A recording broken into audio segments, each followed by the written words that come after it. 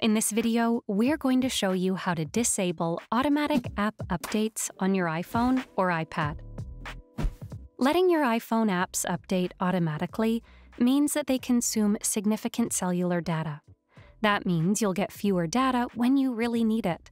Here's how to disable it on iPhone or iPad. Open the Settings app on your iPhone or iPad.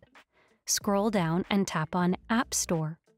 Once inside, scroll down to the Automatic Download section. Turn off the toggle next to App Updates. And that is it! You have successfully turned off automatic app updates on your iPhone.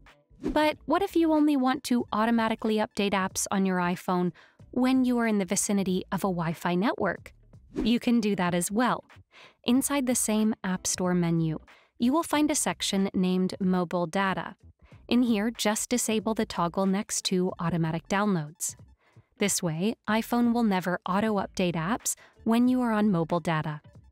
After following this guide, you can easily prevent apps from automatically updating themselves without your permission. For more tech tips and tricks, subscribe to Guiding Tech and discover one of these videos handpicked just for you.